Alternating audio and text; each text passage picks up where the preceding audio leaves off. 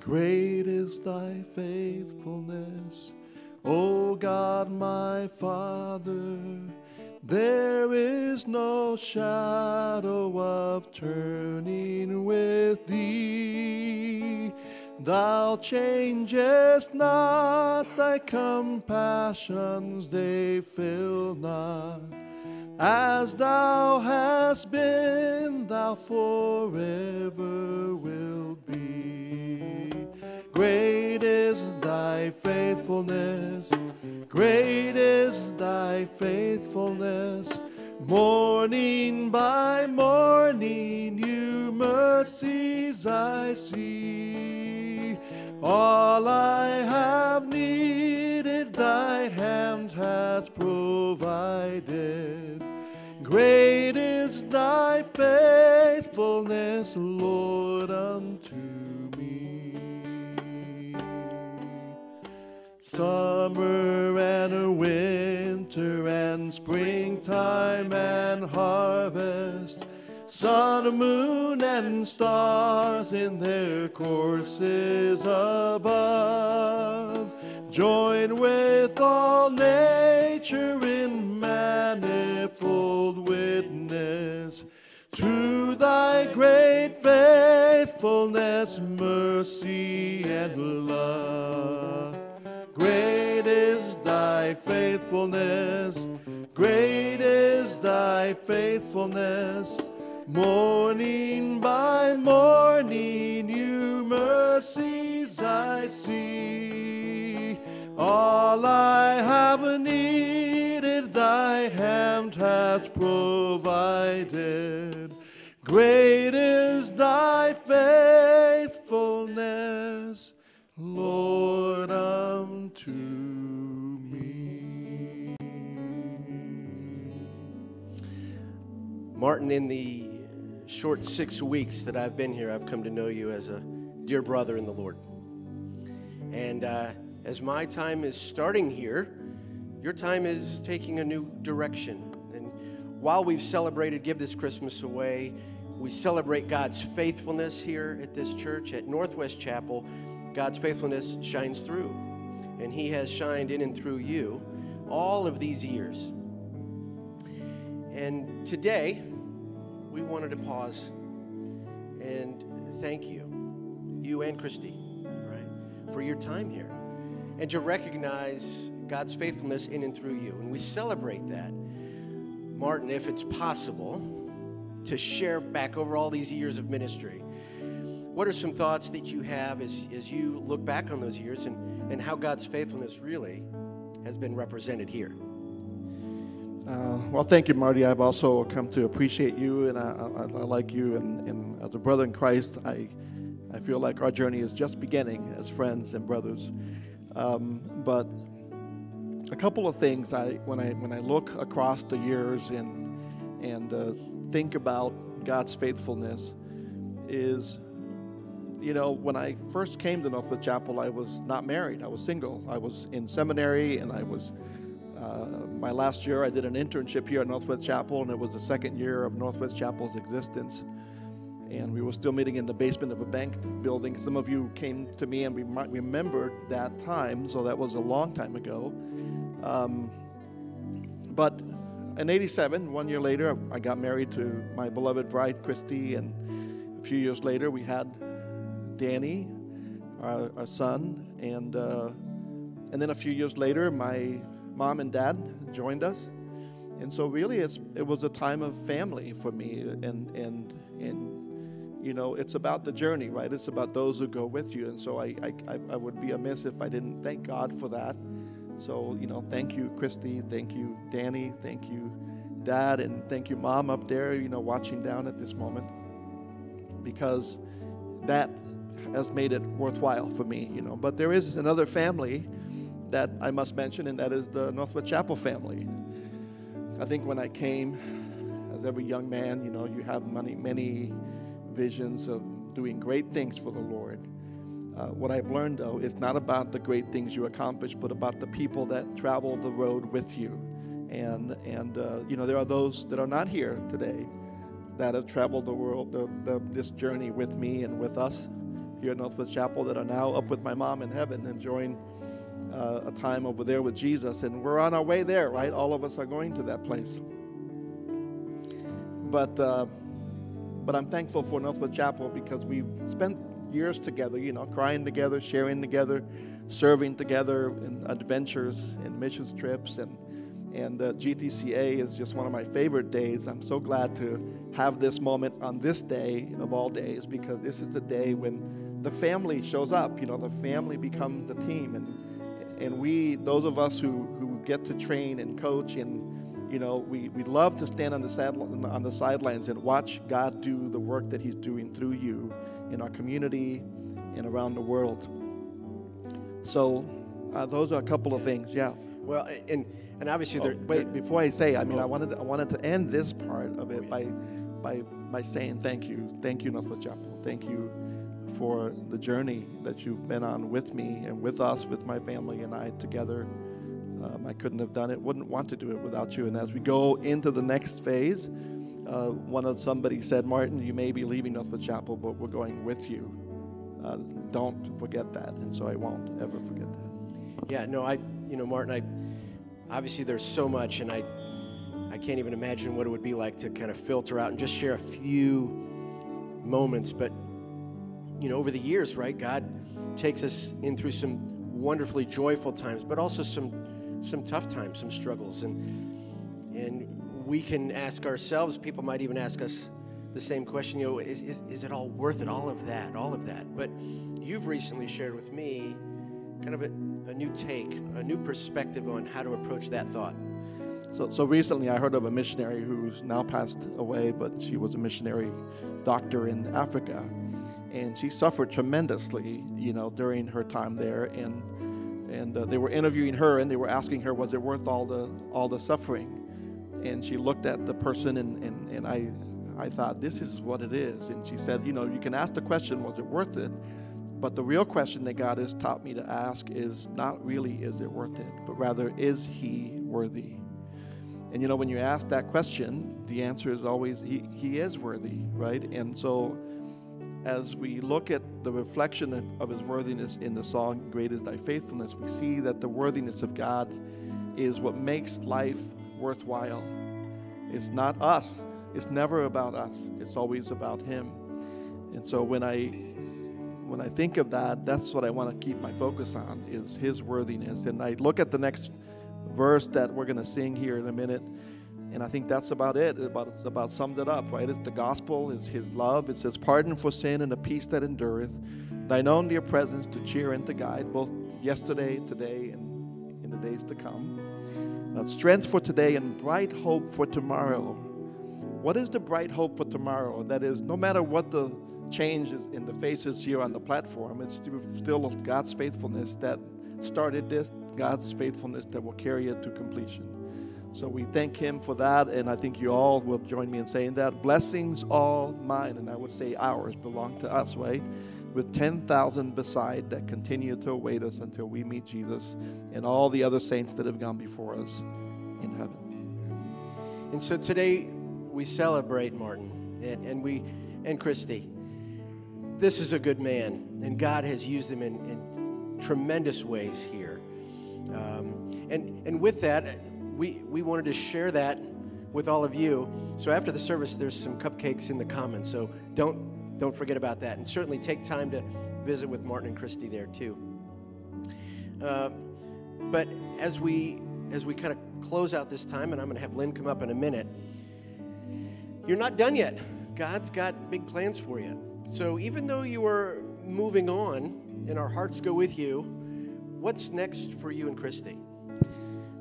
Well, back in 1988, we went to, my wife and I, we were married in 87. In 88, we went to language school. 89, we went to Mexico, and the idea was to start a church down in Mexico City. And as we were doing that, God shifted our focus to think more about training the next generation, about training leaders. And we started an organization that trained leaders, and that's still going on today.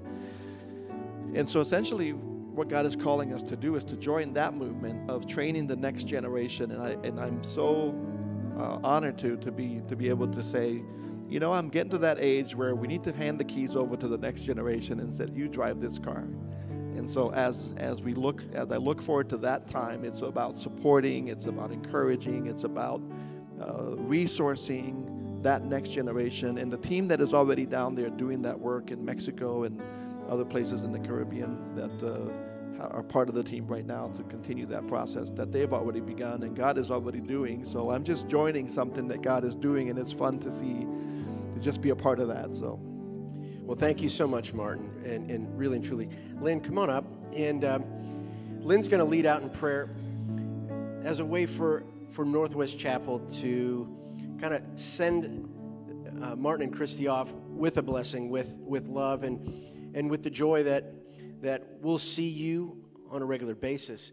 You aren't moving out of the country. You'll be in Marysville, and you'll be back to visit and share as we continue to see what God does in and through you. But as a way to just thank you and to bless you, Lynn's going to pray, and would you join him as he leads us in prayer? Lord, we thank you. We thank you so much for the opportunity that you have given us throughout the years and each and every day to serve others.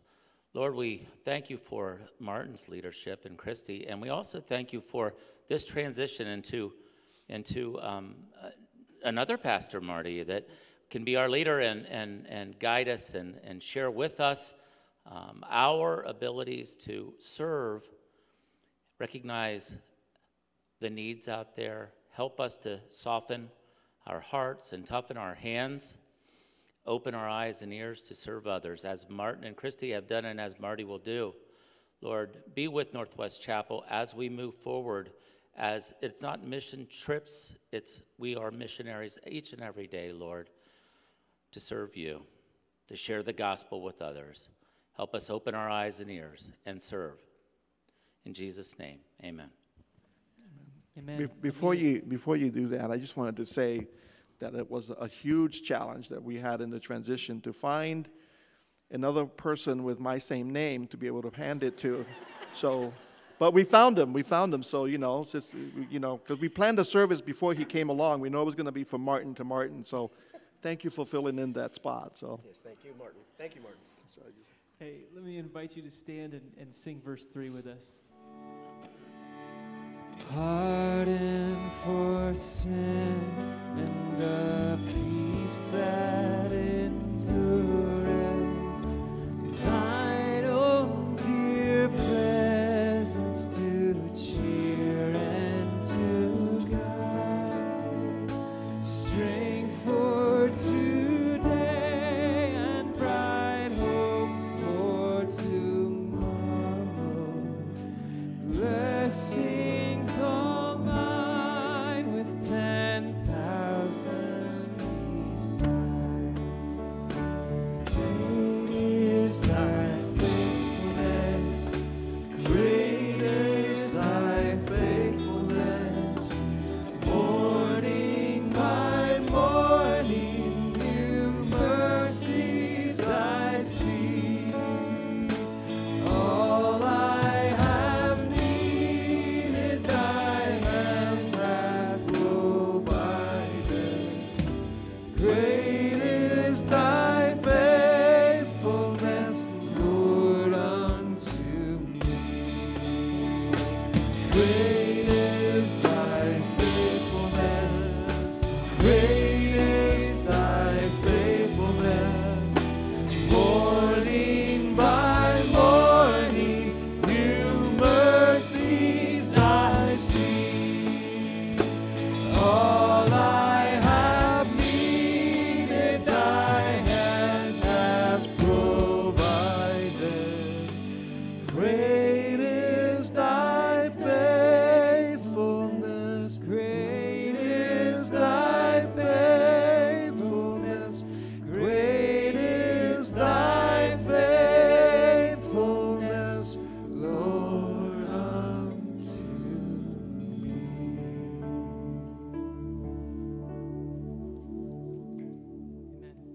Thank you so much for singing with us. We invite you to take a seat, and I'm going to pray. Father, it's been so good to be in your presence this morning, to sing your praise, to look at the birth of your son and to focus on you, coming out of busy lives and busy weeks. Thank you so much for the time we had to celebrate GTCA and all that you enabled us to do through that. It is by your power and yours alone that we accomplish these things. Thank you so much for Marty and Martin and this time to celebrate Martin and all that he's done, all that you've done through him. Bless he and his family as he moves on to this next chapter. And Lord, now would you open our ears to hear and our eyes to see what you would say through your word. Speak through your word as only you can. It's in your Son's most precious name that we pray. Amen.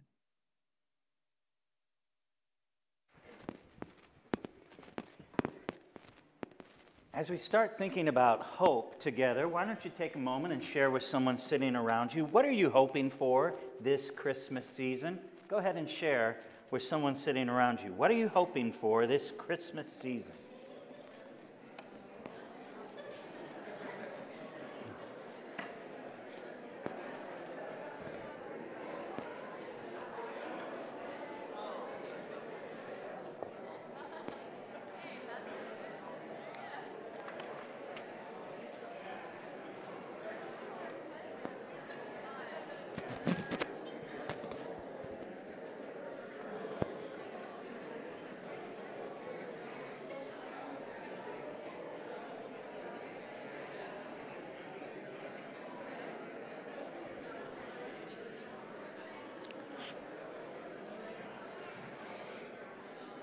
I think that if you ask a group of people what it is they're hopeful for, what it is they're celebrating at Christmas, that can we bring that down?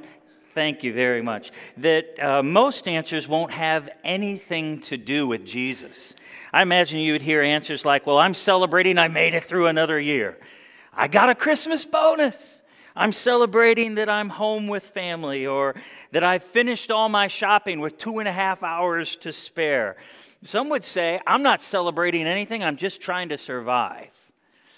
If you can relate to any of those, and I think we all have at one time or another, I would suggest that we are people who need to be reminded of the hope that we have because Christ has come.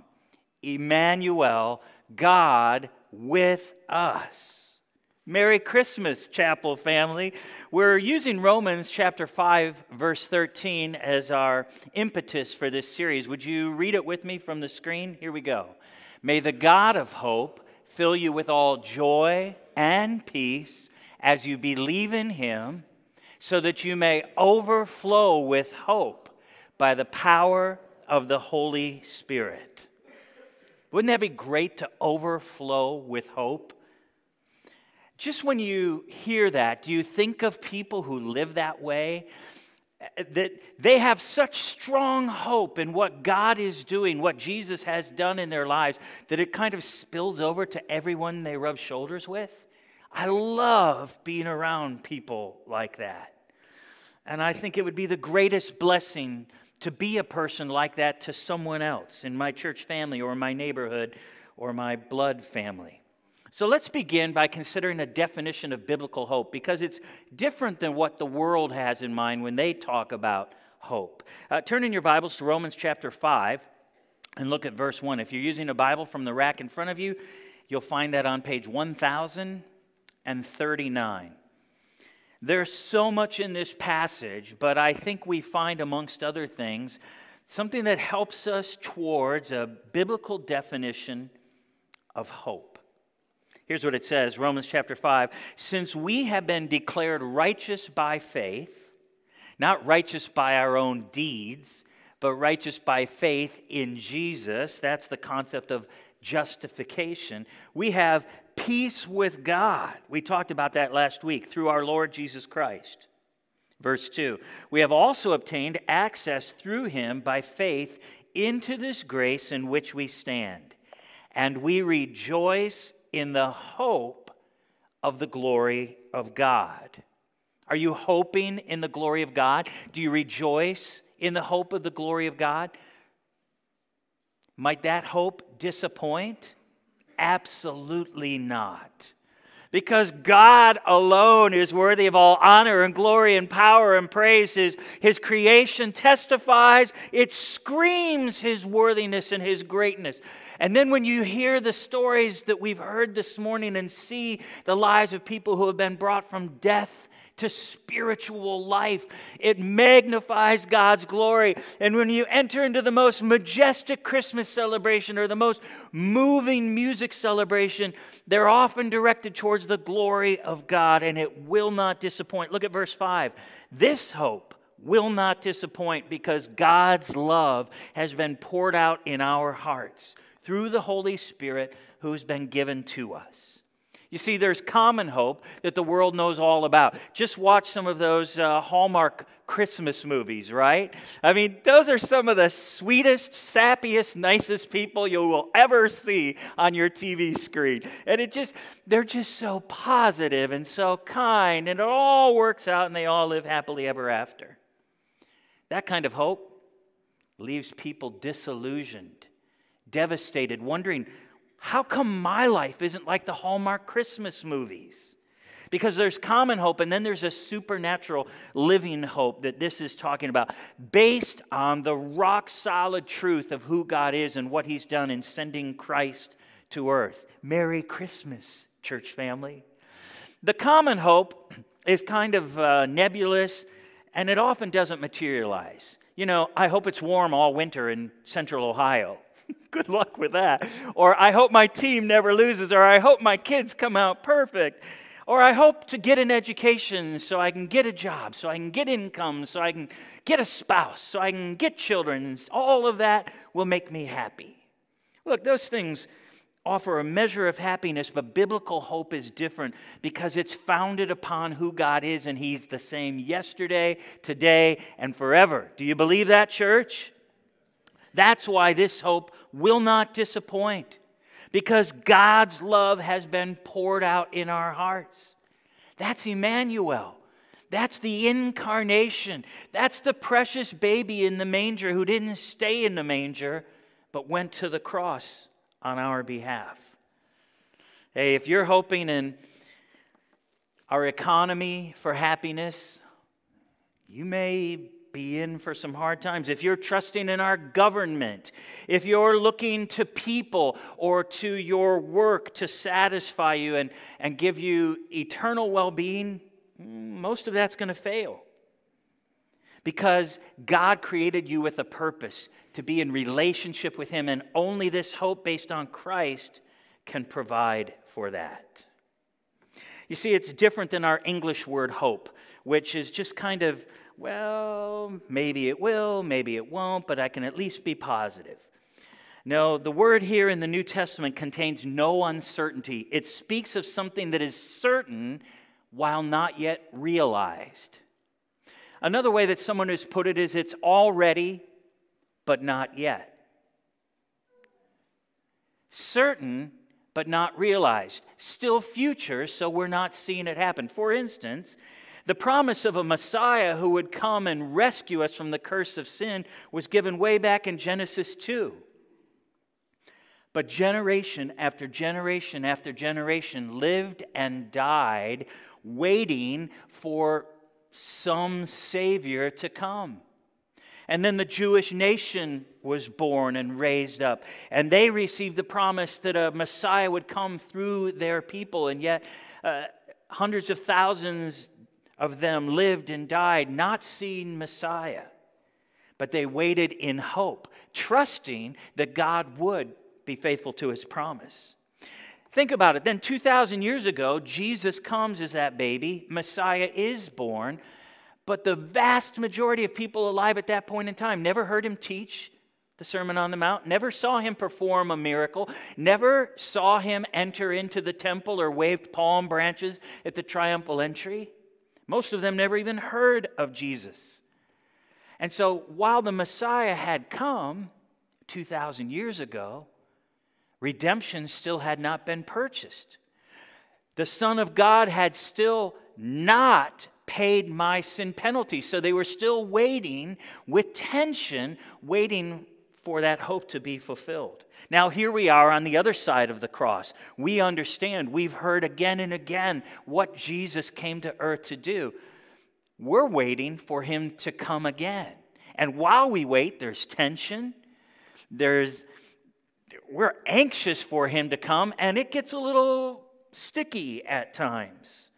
We're waiting for him to come and establish his kingdom here on earth like it is in heaven. We're waiting for his glory to be revealed so that no one can miss it, so that no one can argue against it. But at this moment, it's still future, only perceived through eyes of faith. But this is far more than positive thinking, this biblical hope. If you put your faith wholeheartedly in Christ this Christmas season, he promises he will never let you go.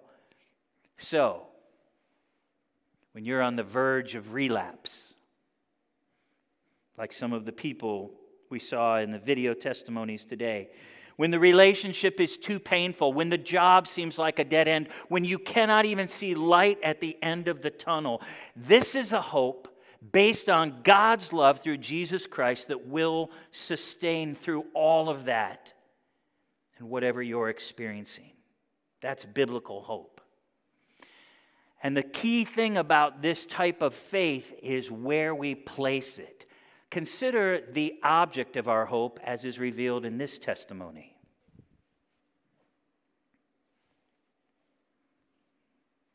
Nací aquí en esta ciudad, en Buenos Aires, I was born in this city, the city of Buenos Aires, pero mi vida no fue fácil. but my life was not easy. Había un grupo de jóvenes There was a group of young people, y yo empecé a estar con ellos. and I started just hanging Y, with them. y empecé a hacer lo que ellos hacían también. And I would do what they would do. Ahí empecé a consumir drogas. So that's when I started trying different drugs. Al principio son gratis, First, they're free, después tenés que pagar. but then you had to pay. Estaba esclavo, I was a slave. no tenía dinero para comprarla, I didn't have money to buy more drugs. entonces empecé a robar So I started stealing, y hasta que caí preso. and I was taken to prison. Salía de estar preso, But I would get out. puedo hacer lo que quiera de mi vida. I can still do whatever I want from my No life. pasa nada. It's all okay. Pensaba que me podía llevar el mundo por delante. I thought I could live life and do whatever I wanted to do. Empecé a tomar cocaína. I started having cocaine. Primero tomaba por la nariz, First through my nose, pero después empecé a poner el brazo. but then I started putting it in my arm. No sabía para dónde ir. I didn't know where to go. Estaba perdido. I was completely lost. Pero un día pasó algo con mi vida. But one day something happened with Y my por life, eso estoy acá. and that's why I'm here. Un día encontré la verdadera libertad. One day I found true freedom. Y ese día That day yo estaba tirado en una I was esquina just on the floor in the street corner en Buenos Aires. in Buenos Aires. Y un And a hombre de man that 80 was años 80 years old, pasó por ahí. he was walking by. Pero este hombre me dijo cosas que yo nunca había escuchado. But this man told me things that I had never heard Me before. dijo, Fernando, He said, Fernando, vos tenés un problema que es mucho más grande que la droga. you have a problem that is worse than drugs, Y que el SIDA. and that even AIDS. Me dijo que mi problema se llamaba pecado. He said, your problem is called Y que mis sin, pecados me separaban de Dios. and your sin is separating you from Pero, God. y que no había nada que podía quitar mi pecado. And nothing can take away that, Que solo una persona. but only one person, Y ese era and Jesucristo. that is Jesus Christ. Yo ese día That day, comprendí de ese amor. I understood that love, Y ese día yo creí. and I believed that day. Porque no había nada que me podía sacar. Nothing else could make me free, Pero Él me hizo libre. but Jesus made me free. Jesucristo me perdonó. Jesus Christ forgave me. Hace ya más de 25 años que no consumo drogas. For 25 years, I have not tested drugs again. Pero Dios es bueno. God is good, Y hizo cosas muy lindas. and He did beautiful things.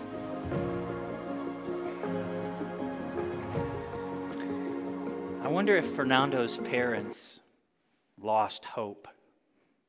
I guess it depends on the object of their hope, where they were putting their faith. Rehab programs do everything they can, but so many people lapse back into drugs. If their hope was in the intestinal fortitude of their son, well, we see where that ended up. If they were counting on the goodness of general humanity in Buenos Aires to save their son, it wasn't going to happen. But this hope, Romans chapter 5, verse 5, will not disappoint because God has poured out His love in our hearts. Jesus came to earth and didn't stay as a baby in the manger. Merry Christmas. He went to the cross, and died to pay my sin penalty and yours. And so it's never a question of being good enough to earn our way in. It's a question of will we believe and by faith follow Christ as Lord and Savior. My hope is not in my goodness as a pastor or as a husband or as a neighbor or as a son or as a brother or as a... My hope is in nothing less than Jesus' blood and righteousness. Amen? Amen. Let's consider, just very briefly, some of the other promises on which we hope. We have the solid hope of salvation. Romans chapter 10, verse 9 says, if you confess with your mouth that Jesus is Lord and believe in your heart that God raised him from the dead, you will be saved. That's awesome. Now, most people believe that there's a God. Many people around us believe in Jesus. The Bible says that even the devil believes in Jesus, but we know he's not saved. It's this phrase about following Jesus as Lord that must be the distinction. Those of us who've received his salvation want to honor him, want to please him with every area of our lives. Secondly, we have a solid hope that others will be saved. No, even the most reprobate heart is not beyond the reach of God's amazing grace. Do I hear an amen? Because that's me. That's you. I mean, even the great heroes of the faith in Scripture say, we were hopeless apart from God's grace that he's made evident through Christ. I love 2 Peter chapter 3, verse 9 that says, the Lord is not slow in keeping his promise, as some understand slowness. He is patient, not wanting anyone to perish, but everyone to come to repentance. And so this Christmas season is a great time to share the hope of Christ, Emmanuel, God with us, with people all around us. Thirdly, we have a solid hope that Jesus will return. Jesus himself said, if I go away, I'll come back and take you to be where I am. Titus chapter 2, verse 13 says, we are waiting for our blessed hope, the appearing of the glory of our great God and Savior, Jesus Christ. Does that get your spiritual juices flowing? I mean, if you think about that and it doesn't make the little hairs on the back of your neck stand up, you better think again. Because this is our rock solid hope.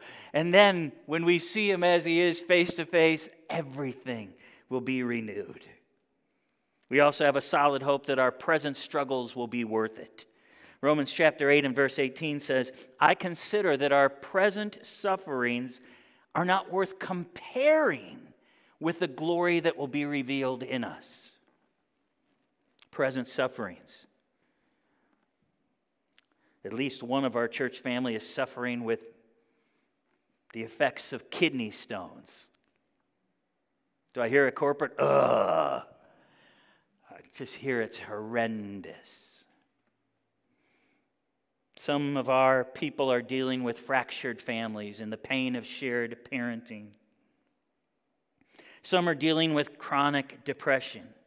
And as difficult as these things are, these sufferings, the Scriptures tell us that they don't begin to compare to the glory that will one day be revealed to us and in us as God completely transforms us from the inside out.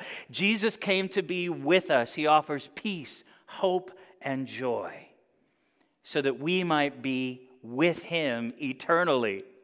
Merry Christmas. So what are the practical results of this biblical hope? Well, I would say, for one, enthusiasm. Enthusiasm. This might surprise some of you, but I'm more of a glasses half empty kind of guy than a glasses half full kind of guy. But when I'm here with you focused on the real meaning of Christmas, I can't help but be enthusiastic about it. God loves you, he has a purpose for your life, and he sent his son Jesus to earth that we might be redeemed, that we might be forgiven for sin, that we might receive the greatest gift of eternal life. Merry Christmas. I think we ought to be excited about that. That every day of this Christmas season should be a reminder of how much God loves us. I think that ought to flow from our lives into the lives of the people around us. And secondly, I think patience. Now, it's kind of ironic that I'm encouraging you towards patience because I'm one of the most impatient people I know. But when I realize that God is completely in control, then I ought to have the patience to let Him work things out as He will. After all, I've read the end of the book. I know who wins. Do you know? It's the Lord Jesus Christ will reign for all eternity. So we ought to be patient as God's working out His timing. Let's remind each other of that. And then lastly, courage. Courage. This blessed assurance gives us courage to stand for God. Look, some of you will be at family gatherings in the next couple of weeks where you might be the only one or just a few who really follow Christ as Lord and really believe in the Christ of Christmas and demonstrate a life that's been transformed because of the hope, the unswerving hope that you have. I pray that God gives you courage to represent Him well in those moments. When the world is resistant, some of you work in places where you have to be very careful about saying Merry Christmas because they want Christ completely out of Christmas. Hey, the holidays isn't even a bad description because it really comes from words that mean holy days. And what makes it holy? Jesus coming. But I know we can say all of those phrases and completely push Jesus out of the picture. Hope in Christ gives us courage when the world is resistant, when we feel like we're standing alone, even in the face of death. I recently watched the movie portraying the very emotional account of a Christian singer-songwriter named Jeremy Camp and the love of his life, Melissa. Melissa was diagnosed with ovarian cancer. And so as a singer-songwriter, they asked everyone at their concerts to pray along with them. Tens of thousands of people joined them, believing God would bring healing in Melissa's life. And when this 20-year-old lady went in for an emergency hysterectomy, the surgeon announced that they found no trace of cancer. She had been healed. And they praised God and were soon married. But they didn't live happily ever after. They were soon married, and before their honeymoon was even over, Melissa started to experience severe abdominal pain, and they came back sooner than expected from their honeymoon, and the oncologist said that the cancer was back with a vengeance and it had filled her entire body. And here is this young couple experiencing new love. And what are they going to do? Just hope beyond all hope that it'll all turn out well? They continued to rest in the promises of God, live out the hope that God had demonstrated He was worthy of. In fact, shortly after Melissa died and was promoted to heaven, Jeremy wrote a song, I Still Believe. That's the name of the movie that tells their story. I recommend it to you and your family.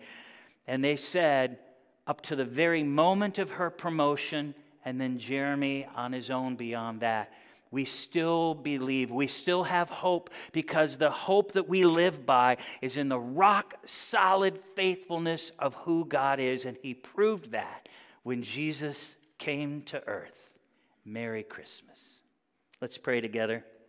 Heavenly Father, we do thank You for these words of hope. And while the world is starving for this kind of hope, thank You that You revealed it to us in a way that we could not miss. In the person of baby Jesus. Thank You, Jesus, that You didn't remain in the manger, but that You grew up and that You went to the cross. Thank You, we praise You that You didn't remain in the grave, but that You rose again and offer forgiveness and hope in eternal life. Thank You that this is a hope that will not disappoint. And God, I pray for any soul that has not yet done business with You, has not surrendered and received this gift. Would You, this Christmas, Speak by your Spirit into their hearts. Reveal Jesus as the Son of Man and Jesus as the eternal Son of God. That's how we worship you today. Let's stand and respond with this song.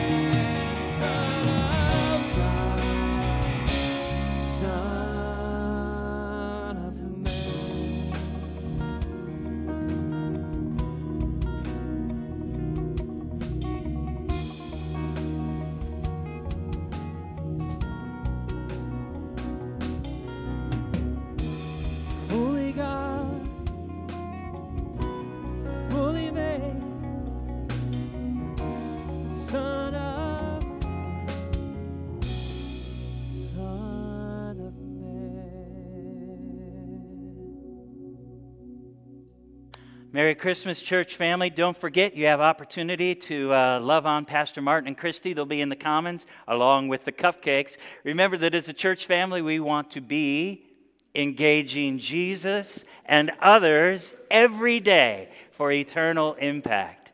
Merry Christmas.